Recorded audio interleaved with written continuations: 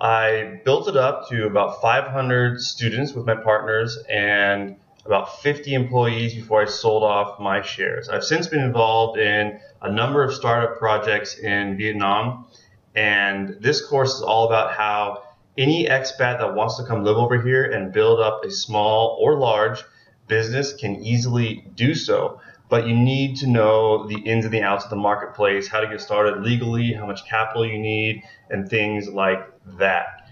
Vietnam is one of the fastest growing economies in the world. It's got tons of foreign investment coming in to the markets. It's got over 100 major cities. As hard as that is to believe, it has 90 million people in the country, and the spirit here is extremely entrepreneurial, and the country is developing rapidly. Specifically, if you open a business geared towards expats, there's lots of stuff that we expats miss from back home, which makes there a lot of opportunities for small businesses here. So this course, I'm going to teach you guys how to start a business in Vietnam, all of the ins and outs from every different angle, and we're going to look specifically at some of the best niches or business models that you may want to use in order to become independent and be an entrepreneur.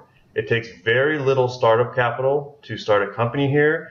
Labor is extremely inexpensive. The climate is wonderful. It's tropical, and people here are really friendly and open to Westerners. So it's a really unique opportunity. The window of opportunity will probably only be open for another 5 or 10 years before things might start to get saturated. So now is definitely the time to come and do what I came and did over 10 years ago and then have been doing for the last 11 years or so.